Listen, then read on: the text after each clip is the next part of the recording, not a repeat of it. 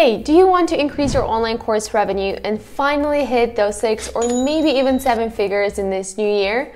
Then definitely keep on watching this video because I'm going to be sharing 9 most effective strategies to do just that.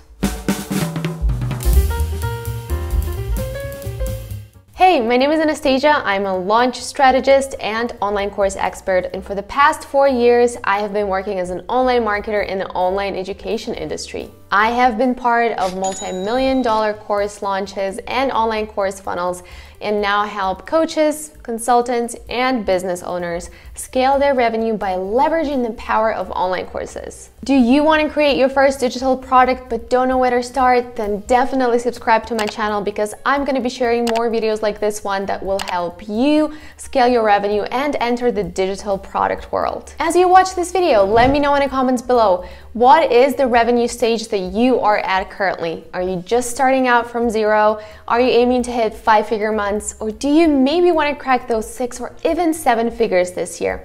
Let me know in the comments below. Okay, let's jump right in. My tip number 1 for scaling your online course revenue is to include upsells and downsells. This is one of the simplest yet most effective ways to drive your revenue up. But first things first, what are upsells and downsells? An upsell is typically a product or a service that is more advanced, more expensive, and more detailed than your main offer. Think a bump up to a course, an extra module on a course, a more advanced stage of your program, or an opportunity to work one-on-one with you on extra conditions. Conversely, a downsell is an offer that is typically less advanced, less detailed, and cheaper than your main offer.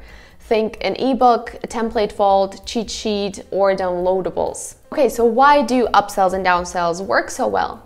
It's because you already got your audience's attention. They're already considering buying something from you, so you might as well include options that best suit them. For users that are more advanced, you include an advanced offer and they spend more money with you than they initially planned.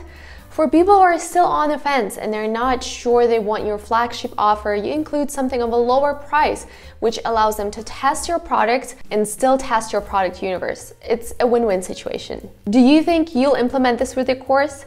Comment with your course topic down below and I'll respond to every comment with a suggestion of an upsell or a downsell topic. My tip number 2 is to include buying triggers. What are buying triggers exactly? Well, they're a pattern of actions that are deeply rooted in our psyche. Disclaimer, this is not about manipulating your audience. Although you can use buying triggers, just like any other marketing tactic, to sell a crappy offer, this won't serve you long term. So please only do this on offers that you're 100,000% certain in. Okay, but what are these triggers exactly and how can you implement them to sell good offers that actually help people? Well, Jeff Walker first coined this term in his book Launch, and he describes them in detail, and there are loads of these triggers, but in this video I'm going to mention the ones that are the most effective and the most important. Trigger number 1 is authority. Following people with authority is the way our brains have developed evolutionary to make decisions faster and more efficiently.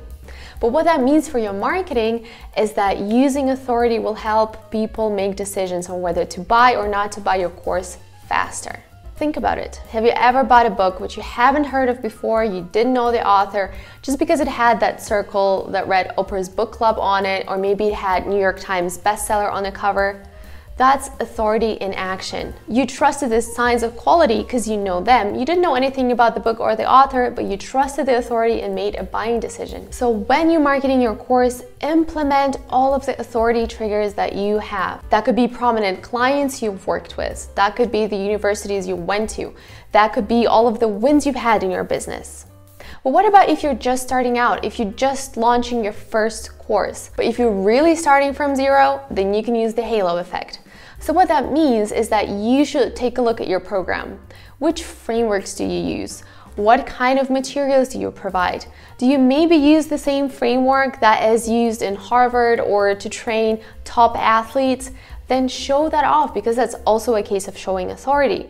Or do you maybe follow a method by a very prominent expert in the field? Show that off as well. When I mentioned Jeff Walker earlier on in this video, I used the authority trigger because he's a very well-known and established author. So there you go, that was the authority trigger in action. Trigger number 2 is reciprocity. And the idea behind this trigger is that when someone provides you with something of value, you feel an innate desire to reciprocate that, so to give value back. This is the reason why sharing tips and tricks and actually communicating with your audience on channels like Instagram and YouTube works so well. By providing value to your clients, you're not only showcasing your coaching and teaching style and your knowledge, you're also using the reciprocity trigger, which makes them more likely to buy your paid offers. Our next trigger is trust. Ultimately, every buying decision we make comes down to trust. Do we trust this expert or coach to lead us through the transformation that we want to have? The good news is, it's now easier than ever to build this trust with your following and with your audience by leveraging the power of social media networks. You can showcase your values, show who you are as a person, and really invite people into your life and create that feeling of trust, that one-on-one connection. I've actually already mentioned this point in my previous video where I've discussed online course launches trends for 2022, so be sure to give it a watch because I go over it in more detail in that video. Next up is anticipation. Do you remember when you were a child and you were counting down the days until the summer vacation finally started, or until Christmas or New Year's came? Well, this is what anticipation trigger is all about. Humans are way more excited about something when they can anticipate it, when there's a build-up, a countdown, when they know something exciting is coming and they're looking forward to it. So what that means for you practically, that means instead of ambushing and surprising your audience with an offer out of the blue, you need to build up that anticipation. Show them everything that goes into the creation of the program, show them bits and pieces, show them teasers, really build up that nice anticipation in your audience. Community is another trigger that is super important if you want to drive your online course sales up. Did you know that scientifically speaking, the fear of being left out of the group is even stronger than the fear of death? That's because evolutionary-wise, people have developed that way. If you were cast out from the tribe, you would likely die on your own. This is also why when you see pictures of your friends partying without you all over social media, you feel uneasy and you feel that fear of missing out because your body systems are reacting as if you were in danger of death. Now, I don't recommend you go around and tell people that if they don't join your program, they'll die sad and alone. But what you can do is implement tactics that will showcase what value community has in your program. People love to belong to a movement, a club, or a team. So how can you implement that? Can you maybe create events inside of your community? Can you showcase how much networking is happening, how people are connecting with each other, and how much value they're providing to each other? And the last trigger we're discussing in this video is scarcity. Now, if you've ever tried to book a hotel room through booking.com, you know what I'm talking about. Those little red lines, only one room left at this price, and the countdown ticking down made you feel so anxious to book the room as soon as possible. Now, I don't recommend you implement the exact same tactic, but the way the scarcity trigger works is that when there's less of something, we want it more and we make our decisions faster. Because here's the thing, if your audience postpones making the decision on whether or not to buy your course, they will likely forget, aka they just won't make that purchase. So how can you implement scarcity in your program? Well, if you do in live launches, then scarcity is already ingrained in the way your program works. There's a certain deadline by which people have to make the decision, otherwise they won't be able to join the program until the next cohort starts. Or you could limit the number of seats that are available. This works especially well for VIP places where you get one-on-one coaching, for instance. Or you could set a timer for when the price goes up or when a certain discount expires. Get started with these triggers, try to implement them in your course, and I can guarantee your revenue will go up. And by the way, let me know in the comments below whether I should do a whole separate videos on these bias triggers alone, because there are a lot more triggers that you could use for your online course sales. Hey, are you enjoying this video? Then you're going to absolutely love my bi-weekly newsletter, because that is where I share all of the insider scoop on online course launches, the strategies that I actually try out with my clients, and information that I just don't share anywhere else. Link is in the description below. Okay, let's jump right back in. My tip number 3 is to bundle your offers. So if you have more than one program, bundle them together and sell them at a discount. You will make less profit per program, but you will make more revenue overall because you will entice people to spend more money. Think about it. Did you ever want to go into a fast food chain restaurant to just get fries, but then the cashier told you that just for 50 cents more you could upgrade to a menu and get a drink for free? Did you do that? Well, statistically speaking, 90% of people will take on the upgrade. So really look at your offers. Can you bundle them based on certain topics? Can you bundle them based on certain expertise that people will learn? And then do that and promote your bundles. My tip number 4 is to sell more and promote your offers more often. Now, I know a lot of experts and business owners struggle with this. Sales is a very touchy subject for a lot of people because a lot of people feel squeamish and sleazy when they're trying to sell. But listen, by selling your offer, you're doing your audience a service. Let me explain myself. An average American sees around 4,000 to 10,000 ads in a single day. You've heard that right. That means people are drowning in this ocean of information. And that's just ads, not speaking about the daily responsibilities, the things they need to do, things on their mind.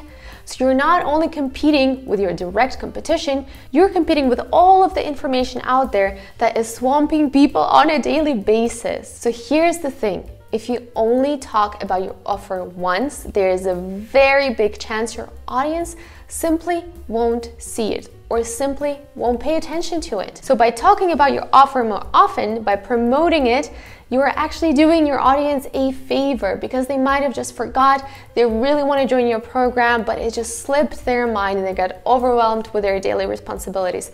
By reminding them, you're allowing them to not miss their chance. So next time you feel sleazy about sales, just remember this and change your mindset because I can guarantee this will drive up your course sales. My tip number 5 is to create brand ambassadors, not just students. Now, I hope that by this point you have already gathered testimonials and that you're actively using them in your marketing. If you're not, get on it ASAP. But there's another thing that can even take up your testimonials up a notch and make them even more effective. And that is to turn your students into brand ambassadors. Think, how can you deliver an experience that will make your students want to talk about you to their friends, to their colleagues, and share information about you and your course?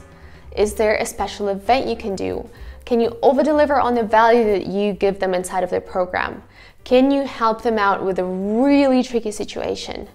There's a whole strategy to how you can create those peak moments that will make people remember you more and that will make people talk about you more. So let me know in the comments below if I should record a whole separate video just on this topic. My tip number 6 is to sell the transformation, not the process. All too often, when I work with clients and we do their audit, the first thing I see is that their sales page is filled with all the cool tactics and strategies and processes they will use to get people to their point B, to their transformation. And here's the thing, people don't care. They just want the end result. If your value proposition is that you help coaches grow on Instagram 100,000 organic, activated, engaged, real followers in a year, I can guarantee they do not care how exactly you'll get them the result. They just want an instruction from you that they can complete step by step to get to that transformation. So stop focusing on the how you will get your students to achieve the result and focus on that transformation. Really showcase their way from the point A where they currently are to their point B where they actually want to be. My tip number 7 is to build an audience. Now, this shouldn't come as a surprise to you. The bigger the audience, the higher the potential revenue. But here's the thing, I'm not talking just about any audiences. I'm talking about audience you own. Meaning, if you have 100,000 followers on Instagram and 200,000 followers on YouTube, but you have 0 email addresses in your mailing list, that means your audience equals 0. What if all social media networks were to disappear tomorrow? What if your account was hacked or blocked? You cannot really control that. You don't really own the people who follow you. What you can do is get the email addresses of those people because then you have an emailing list which you own.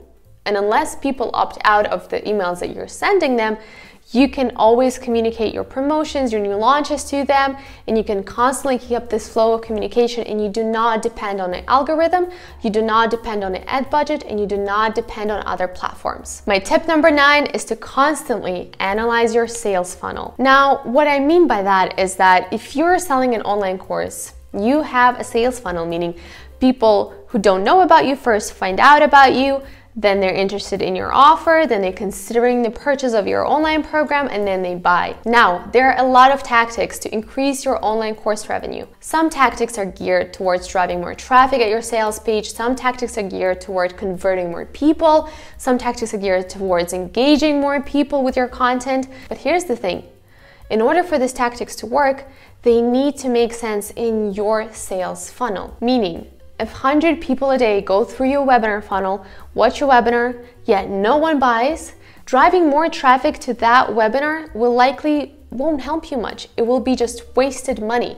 Because in this case, there's something wrong with the webinar. Why is this targeted audience not converting? Are you not handling objections right? Is there something wrong with the messaging? You need to solve this bottleneck lower down the funnel. Conversely, if 10 people a day watch your webinar and 10 out of 10 convert, then you do know that your problem is that you're not getting enough eyeballs on your webinar, not enough eyeballs on your content, and you need to drive traffic generating tactics. And this is it for today. I hope you enjoyed this video, and let me know in the comments down below which of these tips will you implement first. Also, if you've enjoyed this video, hit that like button. This will really help me bring the online course knowledge to more creators like you. Also, don't forget to subscribe and hit the bell icon to get notified whenever I release new videos, which will happen weekly. And if you want even more insider scoop on all things online launches and actual strategies that I try out with my clients, don't forget to subscribe to my bi-weekly newsletter. Link is in the description below. All right, I really enjoyed sharing these tips with you today. Until I see you next time.